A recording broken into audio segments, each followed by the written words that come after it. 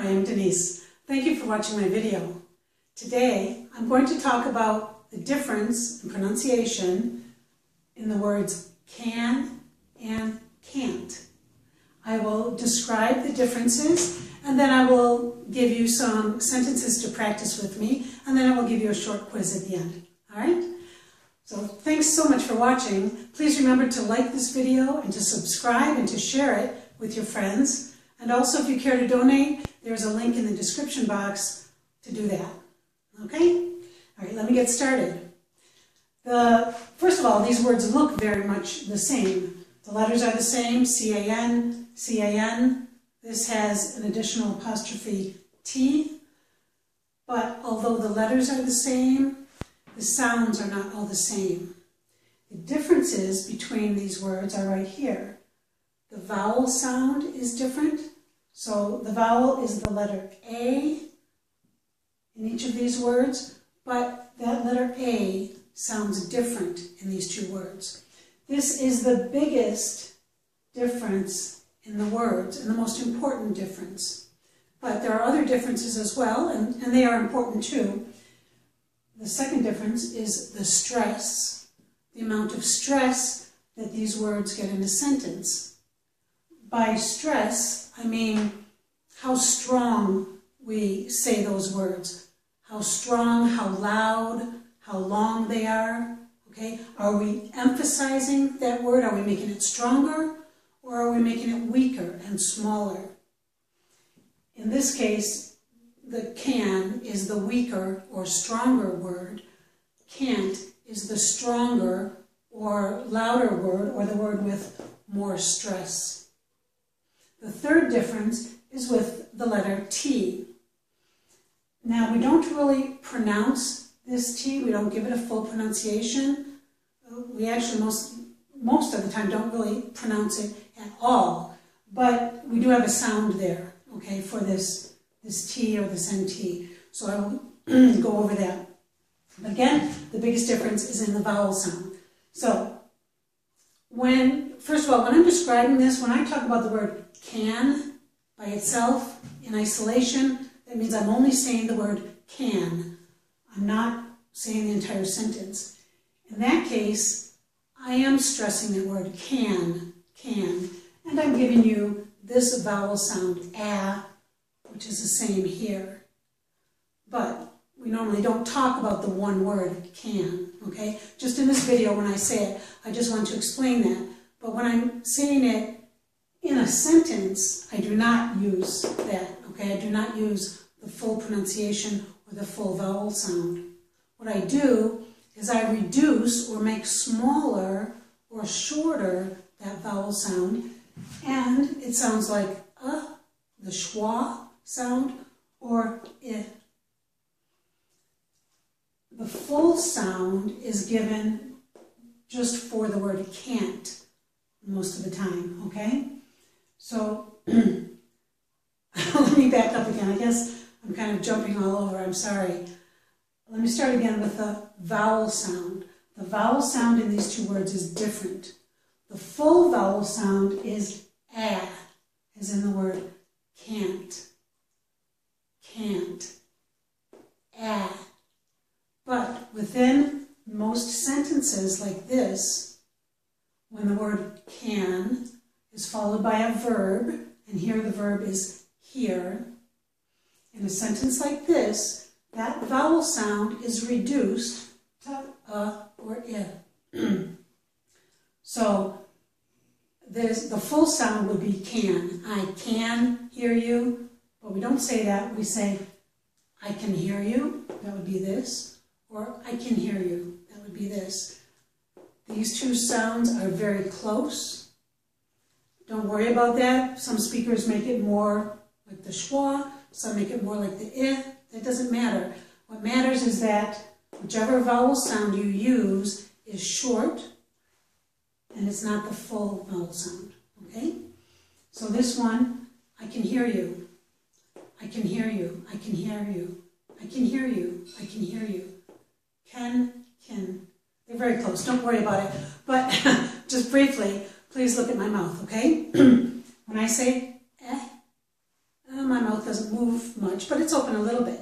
When I move to I, you'll see my mouth just slightly widen, okay?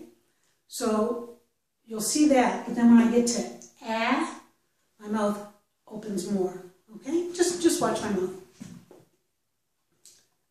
I, A. I,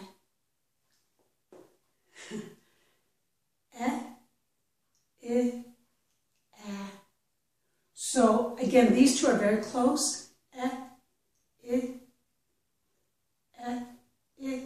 There's hardly any difference. So again, don't worry about that. As long as your vowel is shorter, you're fine. But this one is a.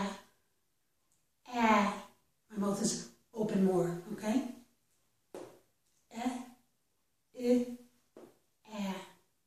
All right, let's practice these sentences.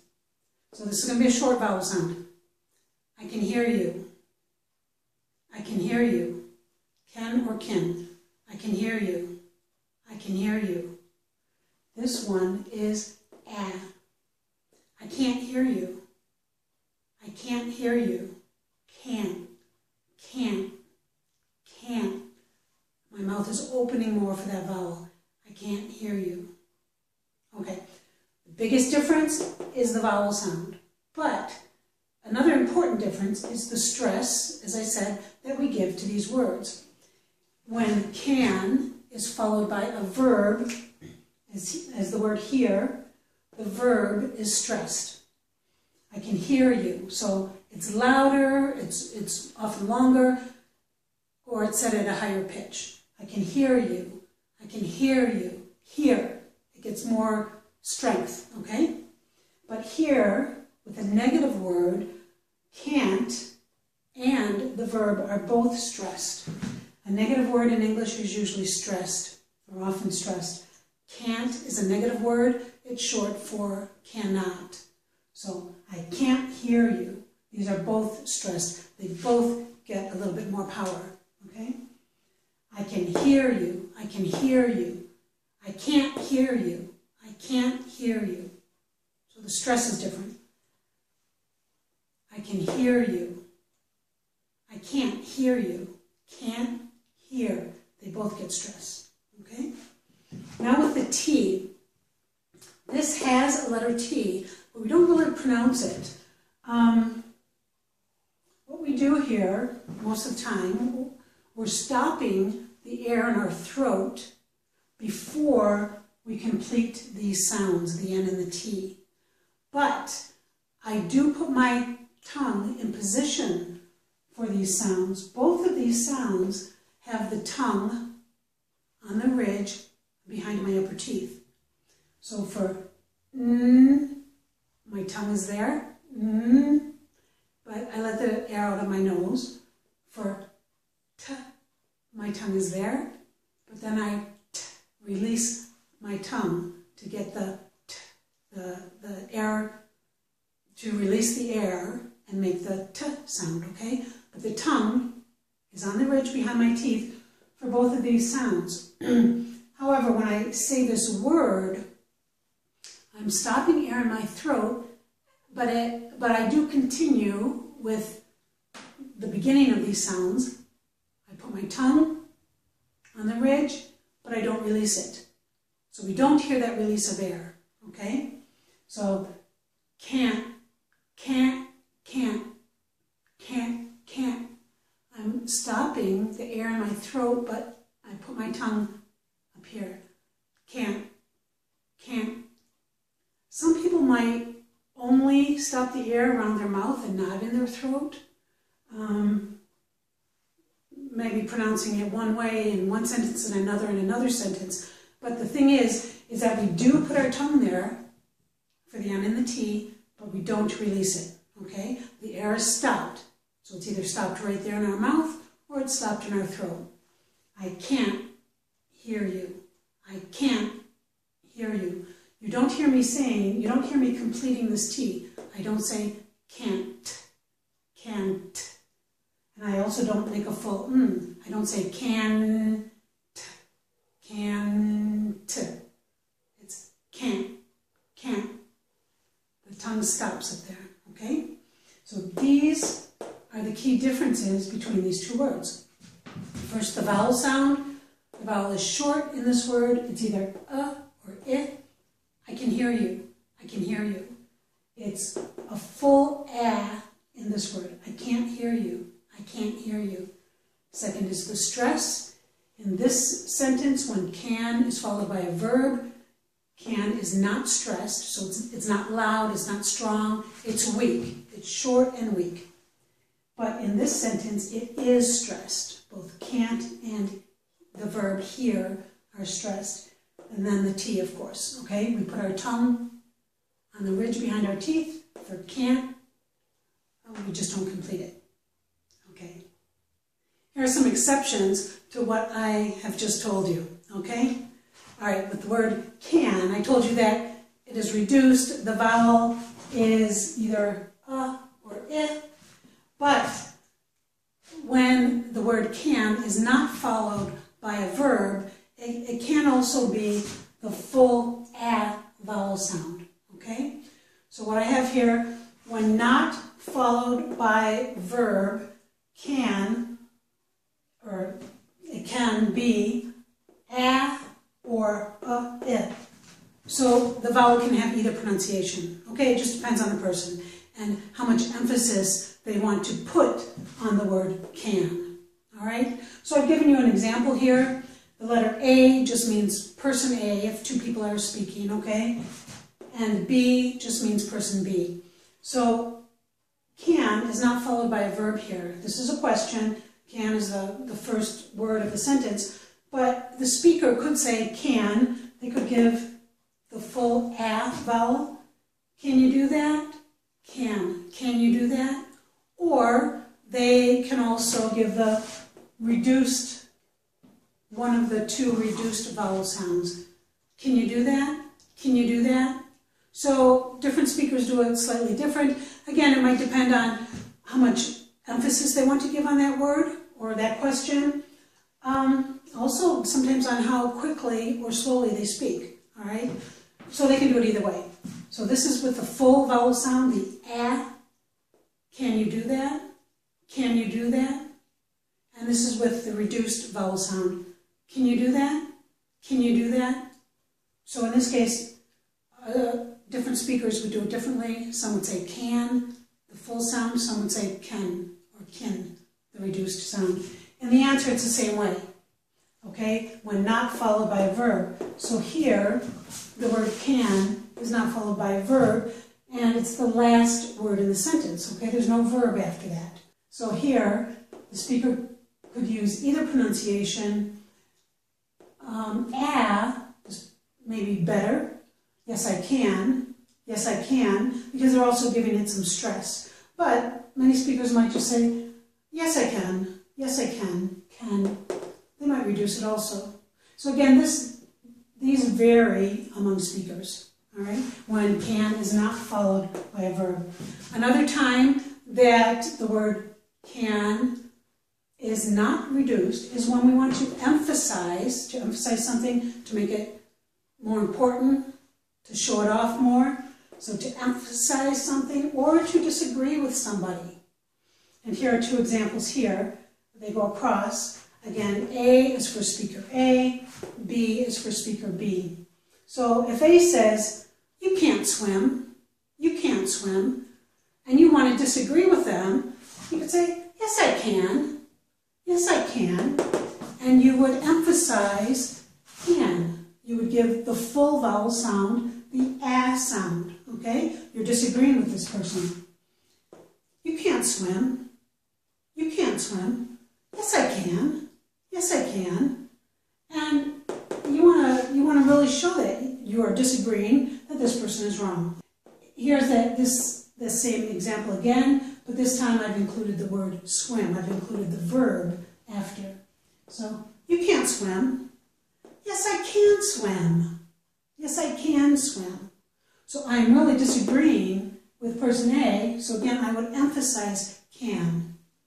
You can't swim. Yes, I can swim.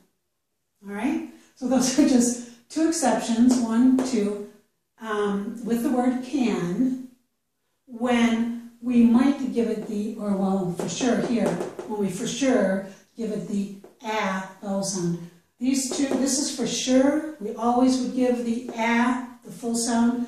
This one varies by the speaker. Some speakers would give a, some would give or I. Alright, now an exception with can't. I said that when we pronounce this word, we stop the air either in our throat or with our tongue for the T, okay? But my exception is that air is not always stopped before a vowel. So in this case, my verb starts with a vowel sound. It's the verb open. It starts with an O vowel sound. What many speakers do is they don't do anything for the T here, and they connect the N or the N sound with the vowel that follows. So they are not always stopping the air, as I showed you previously. When I had the verb hear, the verb hear started with the letter H, with the consonant sound. Okay, it was a consonant sound. But here, my verb starts with a vowel sound. I can open that. I move right, or many speakers move right from the N, can, right into the O. I can't open that. I can't open that. I can't open that. Now, other speakers will continue to stop the air. Again, it depends on the speaker. I just wanted to put this as an exception so that you may, to let you know that you may not always hear that stopped air. Okay? It would sound like, I can't open that. I can't open. Can open. Can open. This almost sounds like nopin. Nopin. Okay? Like the N is over here. I can. And then put that in here. Nopin. I can open. Alright, those are just some exceptions. I'd like to practice saying some sentences with you now. Please listen to me say these sentences and please repeat, okay? The sentences on this side all have the word can. These are affirmative or positive sentences. They're not negative. So in these sentences, we are going to reduce the word can. We're going to reduce that vowel, and we're going to stress the verb. The sentences on this side all have the word can't. So, and that time I pronounced the T, didn't I? Can't. It's because I was emphasizing it. But the words on this side all have the word can't. So they're all negative sentences. And in these sentences, we're going to stress both the can't and the verb. Okay? And the vowel sound here will be the a, the full a vowel sound. Okay? All right, let's go. Please listen to me say these sentences and please repeat. I have underlined the words that we should stress. Okay? All right. And remember, when we reduce this, we can make the schwa, the or the I sound. So please repeat. I can hear you. I can hear you. So I'm stressing here. I'm reducing can. I can't hear you. I can't hear you. Okay. She can swim. She can swim. She can't swim. She can't swim. They can see you. They can see you. They can't see you. They can't see you. Sometimes you can't see me on this video, right? I'm off the screen. Oh well, sorry about that. Okay. He can teach you English. He can teach you English. And if you can't see me, at least you'll still be able to hear me. Okay. He can't teach you English. He can't teach you English. The children can play all day. The children can play all day. The children can't play all day. The children can't play all day. All right, that was a little bit of practice. Now I have a short quiz for you. Here's a quiz for you. I have 6 sentences written on the board, and for each sentence I have both words can and can't. I will read each sentence twice, but I will only say one of the words, either can or can't. I would like you to listen carefully and decide which of the 2 words I say. All right? So that's what I'm going to do. After I give you a short time to decide which word it is, I will then mark the word with my marker here. I'll mark the one that I said so that you will know for sure. All right? Okay. And then at the end we'll read them all again. So let's start. Listen to me read these sentences and decide whether I say can or can't.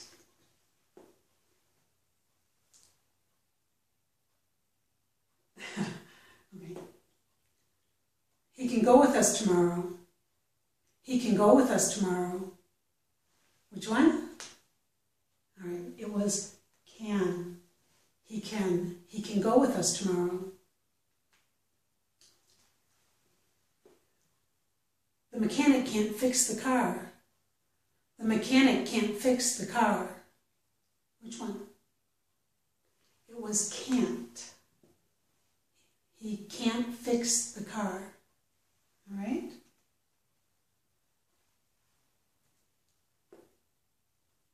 I can't cook dinner tonight. I can't cook dinner tonight. Which one? It was can't. All right? I can't understand that. I can't understand that. Which one? That was can't. Now I know you didn't hear the T because I connected the N here with the U here with the All right? I can't understand that. All right? And you should have heard that with that word. All right?